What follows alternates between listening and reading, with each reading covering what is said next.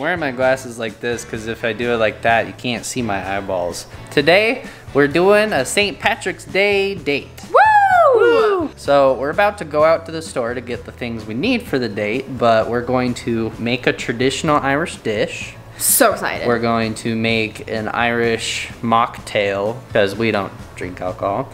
And then we're gonna watch Irish movies. I've got options, you'll see later, you'll see later. And we're gonna learn an Irish jig. Is that everything? Yeah, yeah, those are the activities. We've never been on like an Irish St. Patrick's Day, Leprechaun's Day date before. And I really wanted to celebrate this year. And so we're gonna go all out. Let's go to the store. Gotta get you in the spirit. Wow. Do I look Irish now? So Irish.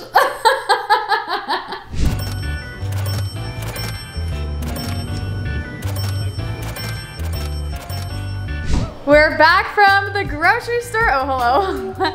And we are ready to start cooking. We're gonna start making this around lunchtime. It's already like 1:30, so I'm pretty hangry. But we're starting off with our traditional Irish meal. We're making Irish sausages and champ, I think, or do you think it'd be champ? I don't know. It's spelled like champ. I feel like champ would be a French thing to do. The champ is like mashed potatoes and scallions. Unfortunately, we couldn't actually find Irish sausages. So the closest thing we thought to it were German sausages. But we have no idea if that's actually as long as it's a pork sausage, it works. So my prep station is potatoes. I'm gonna peel and chop them. And Spencer's working on the onion and the scallions. Typically growing up every year, my family would go all out for St. Patrick's Day just because we like to go all out for holidays and it was just a fun thing to do. Which is a stark contrast to my family because we do almost nothing for St. Patty's Day. Oh, we went all out. We would make leprechaun traps. We would have our own traditional Irish meal. We would make corned beef and cabbage. We'd watch our Irish leprechaun movies. We would wear green unless we wanted to be pinched. And then we wake up in the morning to discover our leprechaun traps to see if we caught a leprechaun. Most of the time we didn't, but they always left behind gold or sparkles or chocolates or something like that. And they always played pranks on us. We would wake up and we'd have like green mustaches and unibrows on us and things written on the mirrors and like little leprechaun footprints around the house. And then on the table we would have like Lucky Charms and a bunch of like cute little fun green snacks. Dang, bro. I know, it was so fun. Those are like some of my fondest memories. It's just like random holidays and all the fun things that we did to celebrate. So anyways, I'm so excited to try this. I've never tried Irish sausages and champ before, so I'm hoping it's good. I feel like it's gonna be a very hearty meal. Let me know what you guys do if you celebrate St. Patrick's Day. Have you tried this meal before? And all the things. Update time on cooking. I'm working on making the mashed potato mix, I guess. I chopped and peeled those potatoes that you guys saw earlier and I just put them in the pot right here. Spencer has the sausage going and the smells in here making me even more hungry now. Thank goodness for Spencer because he took on the very daunting task of chopping the full huge onion plus the green onion scallions. Is there a difference between green onion and scallions? Because I've always thought they were the same thing. And let's add in our little mixture for when the potatoes are done and we're gonna mash it all together. Also, while we've been cooking and driving around town to pick up the ingredients, we've been listening to Irish music and it's been so fun. A lot of it is sea shanties, which I love good sea shanty, but I didn't know that most of it was Irish. So we made our first mistake. I guess we were supposed to remove the casings off of these sausages before we cooked them, which we definitely did not do, and they sounded like they were going to explode. Google says generally for German sausages you take the casings off, I think, because it's too chewy. Well, my thing over here also is not looking good. It is not blending together. So That's fun. I'm assuming it'll fix itself once the mashed potatoes are added, but yeah, this is what my mixture looks like. While the potatoes are boiling, the sausage is cooking, we're gonna move on to making our Irish drink, which is not a mocktail. It's a punch. And I think originally it's an alcoholic punch, but this one's not. So, is that a mocktail? Mocktail punch. It's called Magic Green Lantern Irish Punch. Ooh, okay. Like, you know what I mean? Like, is it actually Irish or is it just like Irish themed? Yeah. You know, like, is it American made and we just call it Irish, or is it like actually Irish? I don't know. If you are from Ireland, let us know if this is something you drink or if this is just something America has made to celebrate St. Patrick's Day. If you live in Ireland, do you celebrate St. Patrick's Day, or is it like literally an American holiday that we just do? I've heard both. Okay, we are gonna start on the drink, and I already messed up. It literally would not be an Audrey cooking bake-off anything kind of video without some sort of tragedy. We bought 1 lime for this, and as I was reading the instructions, I was like, okay, I need to slice the lime for garnish. I was like, oh, it's just presentation. So I sliced the whole lime for garnish, and I was like, whatever we don't use, I'll just eat because I'm crazy and I just will eat lemon slices and lime slices. But apparently you needed half of lime, you needed an ounce of lime juice. And I did not squeeze the lime juice, so we're gonna substitute the lime for lemon, and it's gonna be what it is. First off, we're starting off with our lime sherbet. Is it sherbet or sorbet? And what is the difference? A half a cup of sugar. And add that in. I feel like I'm doing a smoothie challenge right now, but it's actually gonna turn out good, hopefully. And then we need a cup of water. And then we need to add in the lime juice. It calls for 1 ounce, but I don't have anything to measure fluid ounces in. So Alexa, she said that it equals 2 tablespoons. The potatoes just go right into here, right? I think so, then you gotta mash them. All right, so that's 1, 2. All right, now I think it's time to blend. I might have gotten that all over your phone, Spencer, I'm sorry. Bruh. That looks smooth. I'm adding it in to our punch bowl. And then we're gonna add in 2 liters of lemon lime drink, which is Sprite. Fun fact, every time I visit Europe, which has not been like, it's not a regular thing, but I've been like 2 or 3 times. The first time I went, I asked at a restaurant for lemonade. Little do I know, lemonade is not a big thing there, and they gave me Sprite. So just a heads up, if you're ever gonna travel to Europe, Sprite is their equivalent of lemonade. They also don't have ranch or ice. Don't even ask, I tried. This looks so yum. Oh, food is finally done. I am looks so hungry. Good. It looks so good. Let us show you what it looks like. Oh yeah, buddy. So we got our sausage right here. We've got the gravy, the mashed potatoes. Time to pour our drinks in our lovely themed cups. So fun fact, Spencer actually has a lot of ancestors that come from Ireland, and I thought I never had Irish blood in me. I knew that I was mostly Scottish with some other parts of Europe, but recently I found out that I do have a little bit of Irish too. Oh. So that's kind of fun. Let's take a sip of our drink first. We gotta do cheers. Oh. Ooh. That is so good.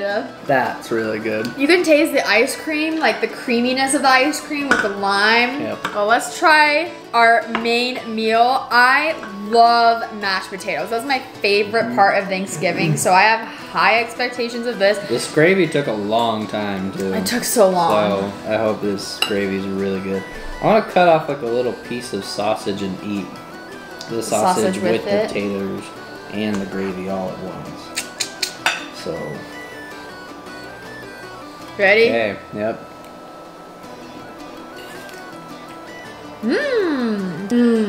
That is so good. That's really good. The mashed potatoes, so yum. The sausage, so good.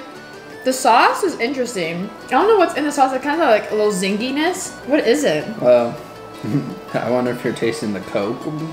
Oh, maybe. In our recipe, it asked for like beer to go in, Yeah. But we substitute it with Coca-Cola. That's So what maybe Google that- said. Google said Coke could be a substitute. So, is this the best meal you've ever had? Spencer said right before trying, he's like, this better be the best meal I've ever had in my life. And then immediately I backtracked and was like, okay, that's probably too high of expectation. It's pretty darn good. I don't know that I'd call it like the best thing I've ever had. But So to be fair, yum. I don't even know what I would call the best thing I've ever had. Well, This is very yum. we are gonna eat our plate and we're gonna be so full. I'm gonna want it up. I already know it. We gotta jig our lunch off. We do. We gotta jig our lunch off after this. We're gonna learn a little Irish jig. Hopefully we don't barf from all the food jiggling around. It's time to learn our Irish dance lesson. We're gonna be following Tyler Schwartz's dance, beginner soft shoe jig. But before we do that, I have props for us, Spencer. Close your eyes. You have to look the part if you're gonna act the part. This one is for you. Oh, that's not so bad. That's cute. So cute! I was born ready for this. One of my best friends from high school, she knows how to Irish dance, and she's also lived in Ireland for a couple months. She told me, like she showed me before, it's all in the footwork. Your hands the whole time, they stay down at your side like this. In the fist? Yeah, it's all the footwork apparently. Never done this before, but I have done tap, and I do have tap shoes, but I think Irish dance shoes are slightly different. Okay, let's do this. Today, I am teaching you the beginner jig. We're going back to basics. We are learning the very first step that you would learn. I tend to dance in my socks a lot, and I wouldn't recommend that. 1, 2, 3, and 2, 2, 3, and 3, 2, 3, and 4, 2, 3, and 5, 2, 3, and 6, 2, 3, 7, 2, 3, and 8, 2, 3. We have our right foot in place, right foot in front, left foot in back, toe to heel. And we're gonna start with a big jump off 2 feet, landing on 2 feet. Oh, I'm not good. Jump. There we go. We're gonna hop again on our left foot, and as we do that, we're gonna pull our front right leg up and bring our knee up and our toe to our knee. Okay, so we're gonna go jump, jump knee. Can you see this? Yep. Oh my gosh, I'm already. So we're doing that. This is a Bring the knee workout. out here. You want that in line with your belly button right there. So 2 feet, up knee, and then hop back. We're gonna place it behind us. Jump, jump back. Okay. Jump, Still have the balance for Here we go. this. 5, 6, 7, 8. Jump, up knee, jump, hop back. back. We're gonna put our weight onto our back foot, and we're gonna go 2, 3, 4. And put all our weight onto our left leg at the finish. 2, 5, 3, 6, 7, 8. and jump, up knee, Jump, hop back. 2, 2, 3, 4. Let's try 2 in a row. Ready? 2, 3, and jump, up Hop knee, knee, hop back. 2, 3, 4. Jump together, up knee, hop back. 2, 3, 4. Okay, we're gonna keep learning and do a performance for you at the end. We're ready for our performance. So sweaty, okay. We are sweating in here. Also, apparently we're not supposed to wear socks, but I'm doing what it we're anyway. wearing. We're baddies. 5, 6, 7, 8.